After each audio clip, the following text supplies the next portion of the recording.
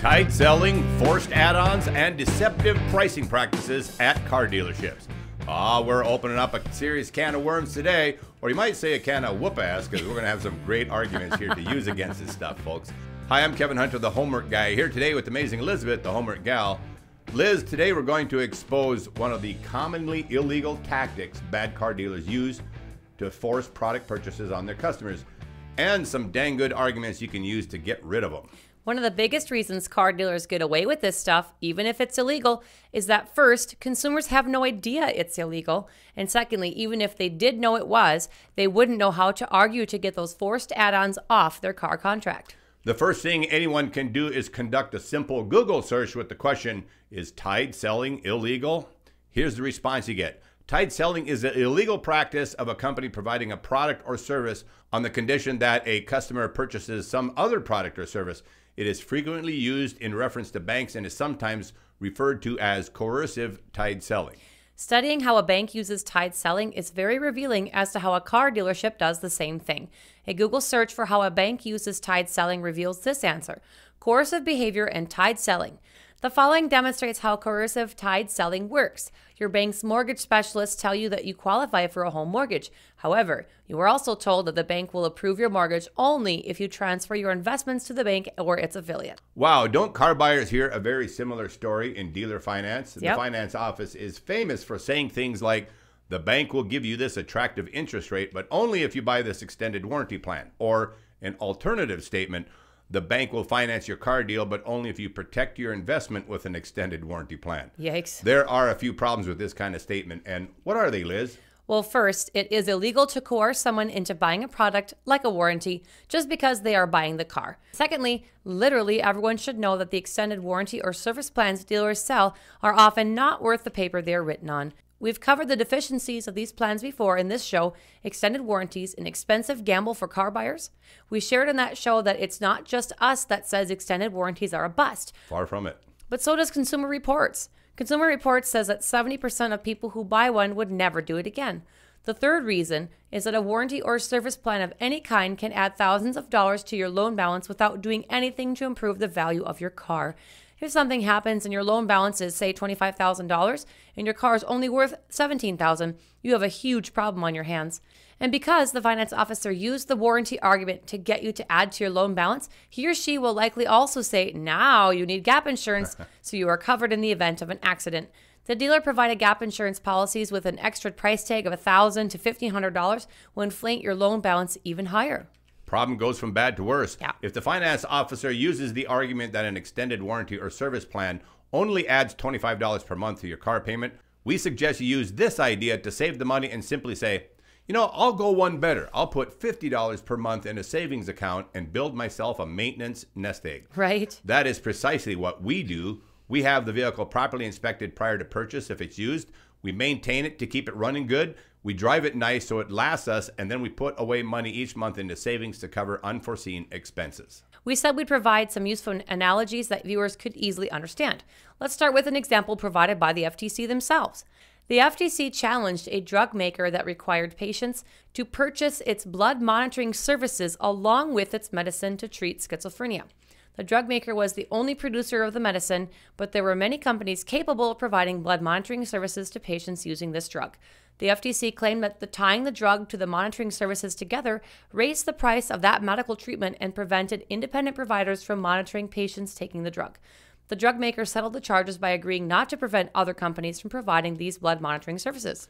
To better understand how it applies to a car dealership, just substitute a dealer product for the two products outlined in this FTC statement, and you'll see the parallel here. If the drug maker required patients to purchase blood monitoring services, a second product or service, somewhat like an extended warranty, along with the medicine, the first product, like a car, the FTC claimed that tying the drug, the first product, like a car, to the second product, like monitoring services, unfairly raised the price of the medical treatment, just as a forced add-on at a dealership unfairly raises the price of the car, fattening your loan balance and preventing independent providers from selling the other product, like an outside warranty company competing with the dealer for your business, or an auto parts store offering much cheaper mud flaps or pinstriping Right. that the dealer's trying to force upon you for hundreds of dollars by saying, it's already on the car. We put it on all our cars.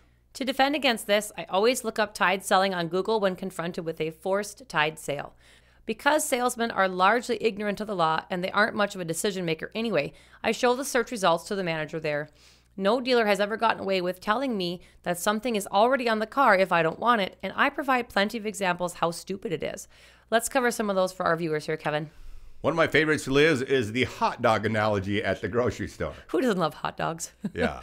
The hot dog story is a great illustration of how stupid tide selling is and why it is illegal, and how nobody but a car dealer does it and gets away with it. Here's my hot dog analogy. I say to the dealer, if I was at the grocery store to buy hot dogs, I'd only pick up the hot dogs, pay for them, and leave the store. Nobody would ever get away with saying to me, ma'am, we can't sell you those hot dogs unless you also buy the ketchup and mustard we have on aisle 4 and a bag of hot dog buns from the bread aisle. That's what everyone else does, and we expect you to do it the same way too.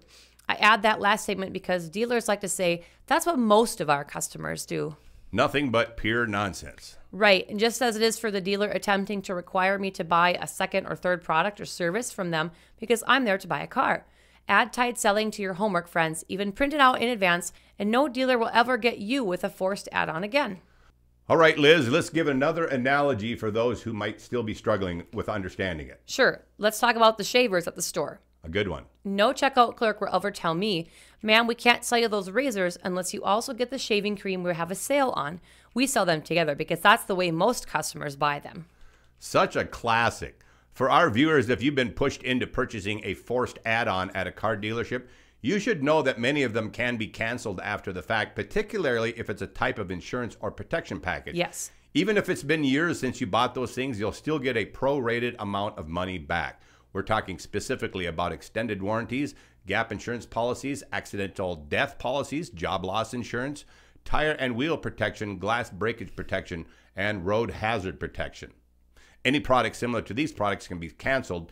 By the way, if a forced add-on sale happened to you, share your story in the comment section below, and if you would, please include the dealer's name and the city and state they're in. We would love to help out the bad actors. And that's our show on tide selling and forced add-ons for today. Also, a brief update on our hassle-free car buying process. We've been actively identifying and recruiting good dealers to connect you with, but as you might have guessed, a good dealer's search takes time. Good dealers are hard to find. As you may have noticed in the recent show we published on total dealer fees by state in 2022, the numbers are simply staggering. So make sure you also see our video on 11 fake fees. The fees are something we aim to bring a stop to on behalf of you car buyers, which means that at the moment, we must screen out the most greedy dealers of the bunch. It's a sorting and vetting process, and over time, we'll out them and take the business away from them. We'll have a lot more on that very soon. If you appreciated today's show and you're new here, don't forget to smack that subscribe button and ring the bell for notification of new shows. For those of you just entering the car market, you should also be aware of all the free resources we have available for you on our website, thehomeworkguy.com. From a free car buyer's guide to free email templates to use with car dealers to a list of fake fees and even the FTC rules printout. And we just recently added that spreadsheet from the show, Total Car Dealer Fees by State in the U.S. for your convenient reading. Billions of dollars in fees are being collected every year. It's all there at thehomeworkguy.com, free for your download to use when shopping. And we'll add a tide-selling, deceptive pricing download for you too. As Liz reminded you, don't forget to hit the subscribe button and ring the bell for notification. Subscribing is free and painless to you, but it sure helps us out a lot. And give this video a like if you appreciate what we did here for you today.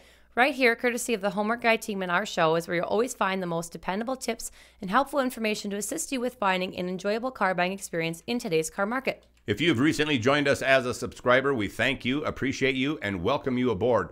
Also, thanks again to our many faithful followers who just keep coming back, and to all of our longtime subscribers out there, you guys rock. God bless you all. I'm Kevin Hunter, the Homework Guy, signing off with the Homework Gal. The Homework Guy team is serving truth and justice in the car business and always will. We gotta go.